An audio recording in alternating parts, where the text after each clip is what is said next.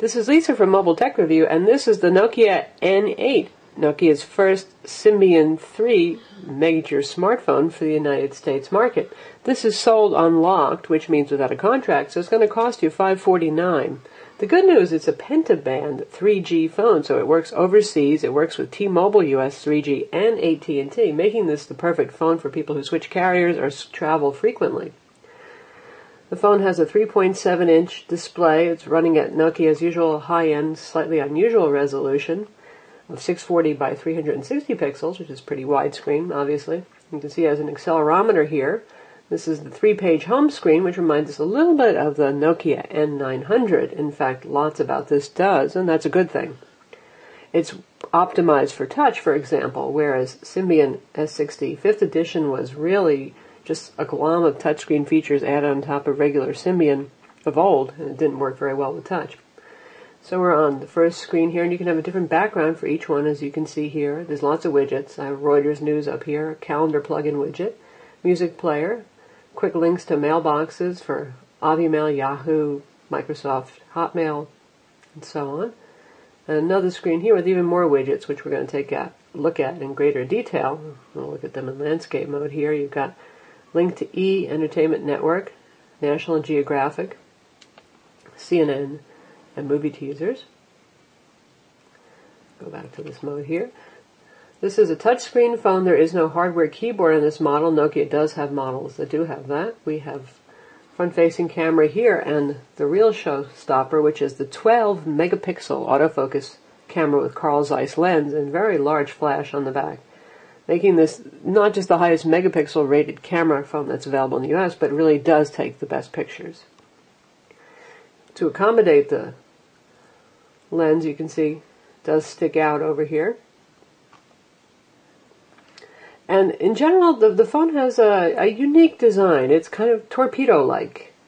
You either like it or you don't like it, I suppose. It's not exactly my favorite phone design in terms of aesthetics, but it's solidly built and it's an aluminum casing. It's a well-made phone, certainly.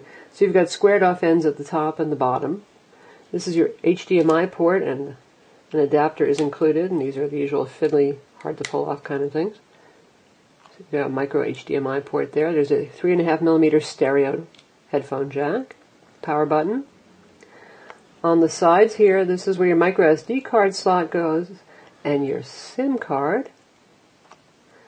Micro USB port right here. Notice there is no way to get to the battery. And on this side we've got the large camera button. You can press that to launch the camera app and then halfway press to focus and then press all the way to shoot. This is screen lock, unlock, and the very large volume keys. And one more thing down here, we've got this button, which is really your application key. You press that to bring up your palette of applications. You can press it again to just go back to the home screen when you're in any application. As you'll notice here, Symbian version 3 looks a lot like the Symbian of old. In terms of the icon styles are very similar. It's something you can feel at home with, even though it's a big leap forward for the Symbian operating system. It's not going to seem unfamiliar. Got the applications folder here with even more apps, and no, you don't have to use those nasty little scroll bars on the side. You can just grab with your finger. This is a capacitive multi-touch AMOLED display. Excellent Nokia, finally joining modern phones there. And it's very sharp, very vivid, very bright. No complaints at all. For applications, we've got things like the photo editor and the video editor. It's cool to have those on board. We have both an FM radio that works with the headset as an antenna and an FM transmitter, so you can use this with your car. So YouTube players we'll take a look at. This does have flash Lite. Nokia Maps, variety of tools and settings, access to your email, software update online, notes, and the Office suite. And here we have the usual contacts, calendar, the WebKit-based web browser, photo viewer, Ovi Store. Now, it's interesting, I've actually downloaded a bunch of apps from the Ovi Store. You think this is a pretty new operating system. There won't be much available, but there are 5th edition apps, from what I can tell, that I've downloaded before and installed, and they work fine. Things that I was using on my N900 work pretty well. Occasionally you will get those side scroll bars that are required, but mostly things work well. We have an interesting app here. It's called Web TV. If you take a look at it, it's just quick links to CNN video, National Geographic Video E.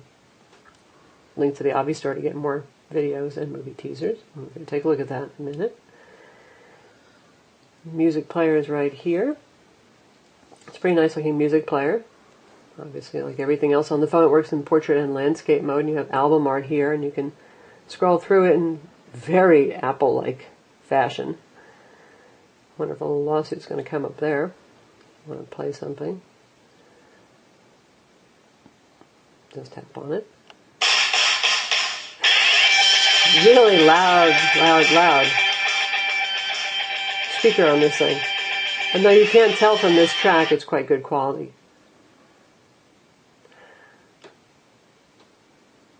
And again, you can hit that button just to get out of there, or you can actually manually exit an application if you want to manage memory. This has 256 megs of RAM, which doesn't sound like a super lot by modern-day smartphone standards.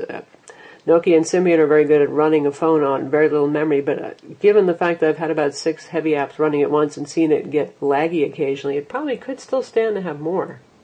It's a 680 megahertz ARM11 single-core CPU with 2D and 3D acceleration, and it has 16 gigs of internal storage, and obviously that micro SD card slot we pointed out to you. Has Bluetooth 3.0, Wi-Fi 802.11b, G, and N, and obviously the GPS with Ovi Maps, which includes free navigation for life. Okay, let's take a look at some of the features here. You notice I have a widget here for Facebook.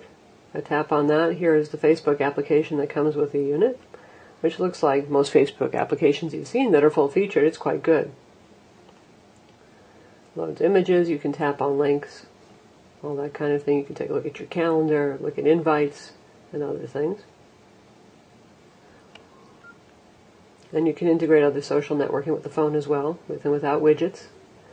Here we have shortcuts. These are the ones that are here by default. You can, of course, edit your home screen, but you've got shortcuts to making calls, your contacts, Ovi Store, Nokia Maps. This is a wizard to help you set up your email and various other things, the web browser, the photo viewer, and email. Let's take a look at that web browser. And there are a bunch of bookmarks, and we bookmarked our own site, so we'll tap on that. And you'll have the quick navigation stuff over here that disappears once the page is loaded and rendered. Right now we're using a T-Mobile SIM, so this is over T-Mobile's 3G network in the United States. It works just as well with an AT&T SIM. Once the page is loaded, you can scroll around, zoom, pinch in and out. Again, it's not quite as fast as the iPhone or an Android phone. We'd like to see a couple of updates here to maybe improve this a bit more. The rendering itself is quite beautiful. And you can see we've even got flash ads running on the page without a problem.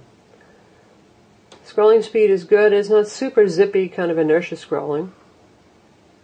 Again, I'd like to see some updates to improve this further.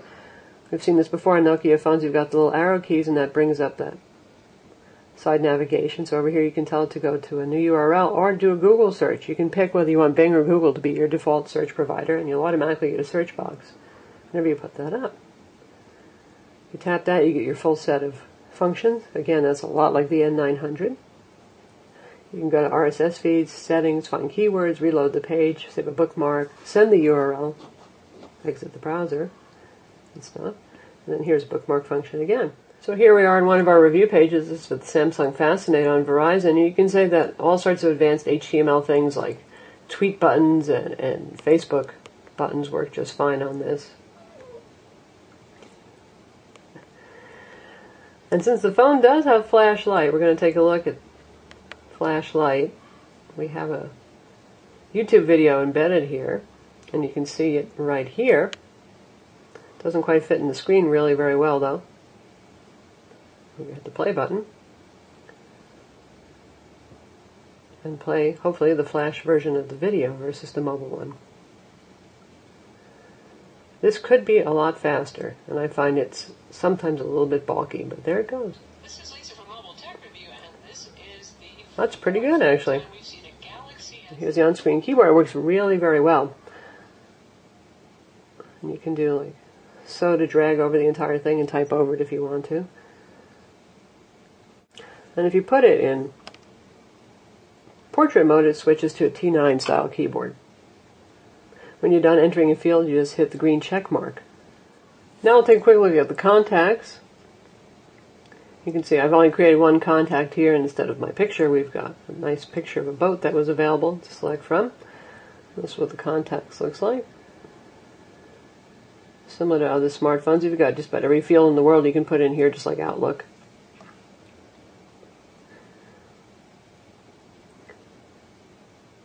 And if you hit on options, you can edit it, send it as a business card, since it happens to be my card, and so on.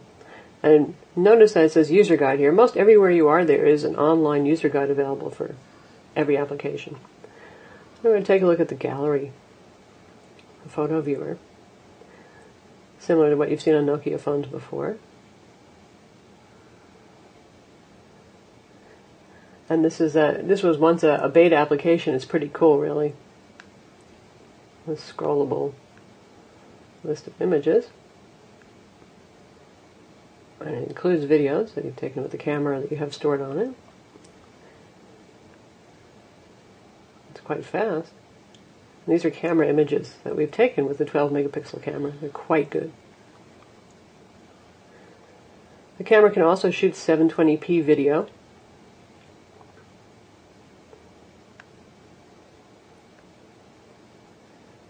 And if you're a photo buff, it's definitely good. So we'll just play a little bit of this video that we shot with the camera.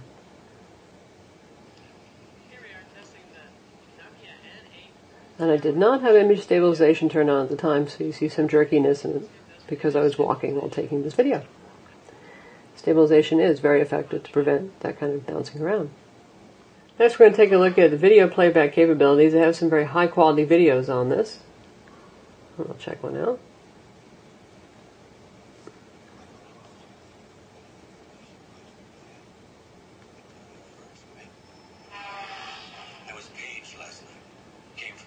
Office in the arcade. So, the number's been disconnected for 20 years. Sounds very full, and volume is pretty good.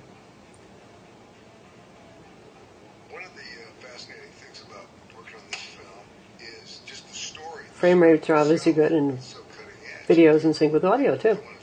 Pretty good for a 680 megahertz CPU.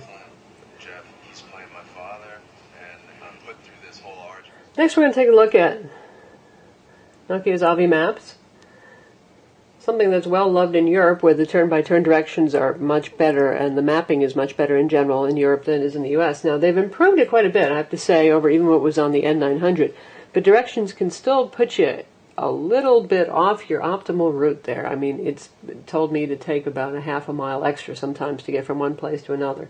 Pretty strange. However, if you ignore it and you go in a more expedient route, it does adjust and update to follow the route. But the idea with the GPS, of course, is you're asking for directions because you don't know where you're going, generally speaking. You have a My Position function. You can search, you can share your location, you can pinpoint favorites, similar to Google Maps, driving directions, walking directions, weather, events, Lonely Planet guides, TripAdvisor, and so on.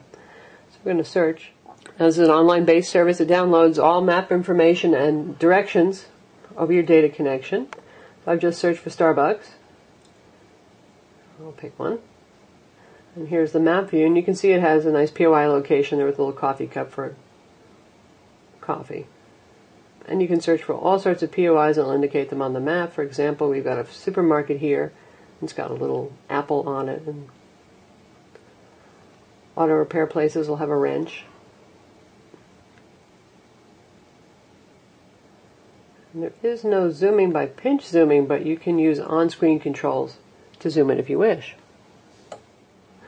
One thing to note with the Nokia is if you have a bunch of applications running and starting to slow down, or you just want to switch between them quickly, you just press and hold this button right here, down here, and you can switch through everything that you've got running.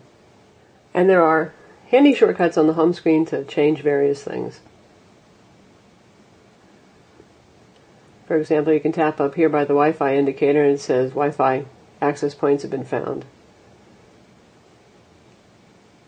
You don't actually have to go wandering through settings. Obviously, this is a reasonably large phone. It's still smaller than the T-Mobile Vibrant, though. Likewise, the Captive 8, though it is thicker. Take a look at the box real quick and what you get with it. It's a nice presentation box. Blue box, despite the fact we have a gray unit. The phone is available right now just in gray in the United States, or black, But it is available overseas in a variety of very bright and attractive colors, and those should be coming to the United States. You open up the box. This is the part that the phone sits in. So inside the box, you've got the HDMI adapter. It goes from micro HDMI in the phone to full-size HDMI. It's a micro USB to USB adapter for extension. Standard USB to micro USB. And the Nokia barrel-style charger. This happens to be the Euro one that we have, the Euro charger, but you would get US prongs on your phone. And the Nokia stereo headset with ear gels. When the phone screen is locked, this is the screen that you see. And you simply wake it up by doing that, and there's an on-screen unlock as well. There's a lot more features to the phone, so visit our website to read the full review. And this is the Nokia N8 Symbian 3 smartphone. I'm Lisa from Mobile Tech Review.